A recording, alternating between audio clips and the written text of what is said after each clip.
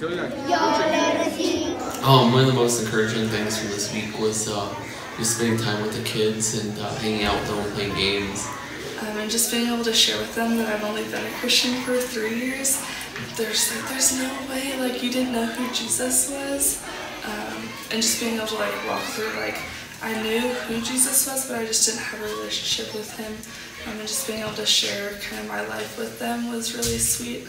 It's been really encouraging to just see Chewy and Amy's life, just to see what it's like to really give your life away for the sake of the gospel and for the sake of others.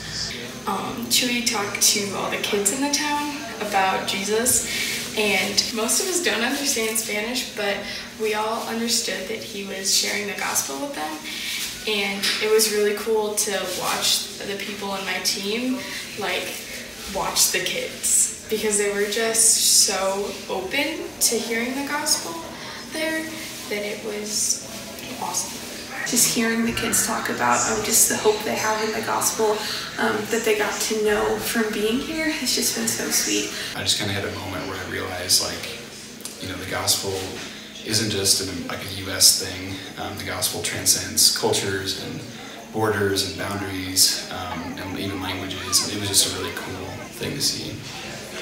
We did a devotional about how it's more, it was encouraging us, it's more about relationships and the side of view of that is more impacting than just serving and doing. So that brought a different perspective on missions for me, because my perspective was just service and doing, and now it's more relationships, and I can go back home knowing that I'm going to be more impactful in missions at home by relationships over just getting something done.